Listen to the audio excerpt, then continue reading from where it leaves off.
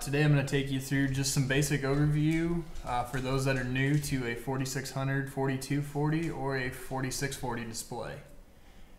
So the first thing you're going to notice, besides a different layout, we've got shortcut buttons across the bottom here. So these buttons take us into tasks that previously on other models that we would have to go in through the menu.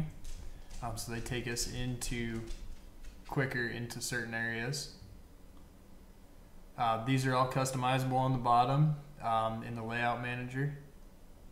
So the other part here is we have multiple home pages that we're able to scroll through on these displays.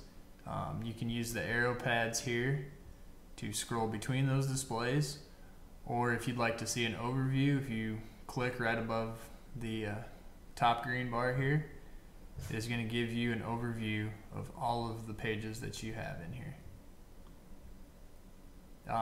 Next thing you're going to see is our time, our data sync signal, and our GPS signal in here. This is also going to be a shortcut bar for seeing our GPS receiver and as far as other information that the display is receiving.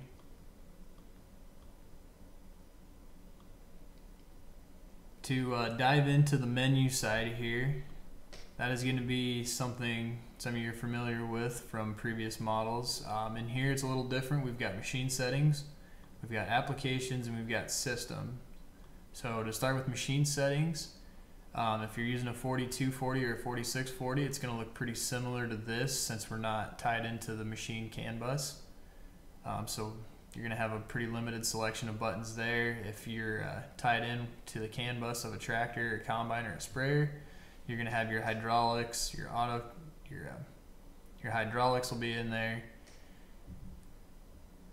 The next one in there is going to be applications.